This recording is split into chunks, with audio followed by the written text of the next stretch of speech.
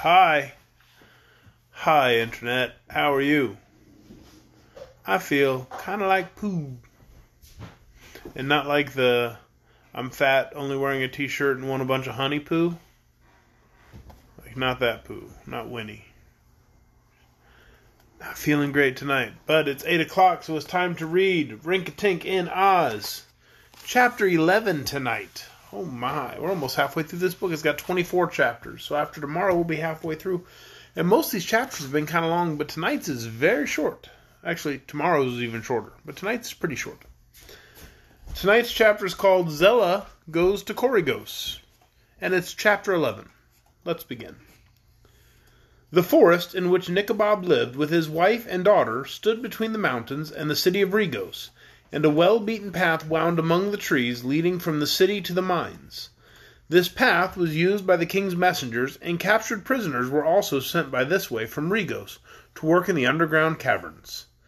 Nikobob had built his cavern more than a mile away from this path, that he might not be molested by the wild and lawless soldiers of King Gos.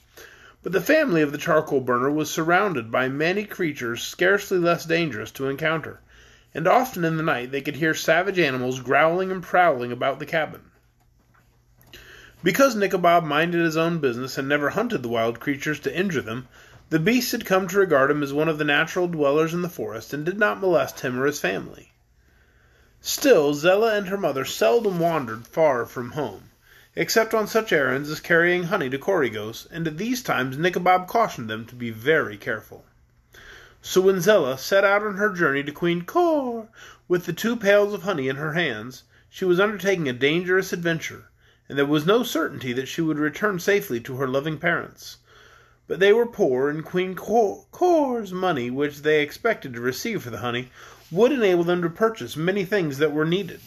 So it was deemed best that Zella should go.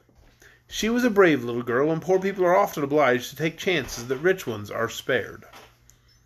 A passing woodpecker had brought news to Nikobob's cabin that Queen Cor had made a prisoner of the conquering prince of Pingaree, and that Gos and his warriors were again back in their city of Regos. But these struggles and conquests were matters which, however interesting, did not concern the poor charcoal burner or his family. They were more anxious over the report that the warriors had become more reckless than ever, and delighted in annoying all the common people. So Zella was told to keep away from the beaten path as much as possible, that she might not encounter any of the king's soldiers. "When it is necessary to choose between the warriors and the wild beasts," said Nikobob, "the beasts will be found more merciful." The little girl had put on her best attire for the journey, and her mother threw a blue silk shawl over her head and shoulders. Upon her feet were the pretty red shoes her father had brought her from Regos. Thus prepared, she kissed her parents good-bye and started out with a light heart, carrying the pails of honey in either hand. It was necessary for Zella to cross the path that led from the mines to the city, but once on the other side she was not likely to meet with anyone, for she had resolved to cut through the forest, and so reach the bridge of boats without entering the city of Regos, where she might be interrupted. For an hour or two she found the walking easy enough, but then the forest, which in this part was unknown to her, became badly tangled. The trees were thicker, and creeping vines intertwined between them. She had to turn this way and that to get through it all, and finally she came to a place where a network of vines and branches effectually barred her further progress.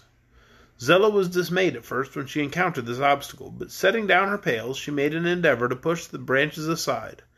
At her touch they parted as if by magic, breaking asunder like dried twigs, and she found she could pass freely.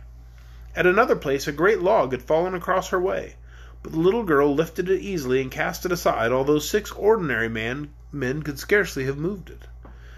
The child was somewhat worried at this evidence of a strength she had heretofore been ignorant that she possessed. In order to satisfy herself that it was no delusion, she tested her newfound power in many ways. Finding that nothing was too big nor too heavy for her to lift, and naturally enough the girl gained courage from these experiments and became confident that she could protect herself in any emergency.